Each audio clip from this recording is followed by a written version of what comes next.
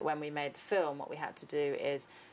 record Seth's, rehearse with Seth, film those rehearsals, and then give that to the animators, and Seth's own movements had to be the basis for the animation.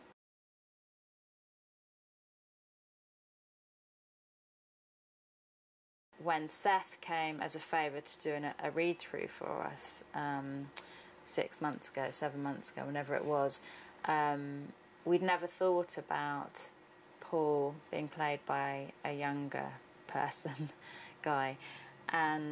but immediately Seth just has a kind of really sort of ageless voice, and he brought so much to it that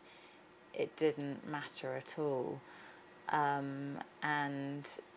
you know, but Paul is, you know, he's smart, he's grumpy, he's funny, he's rude, you know, he's seen it all, he knows it all. So it needed to be someone who could give it all of that.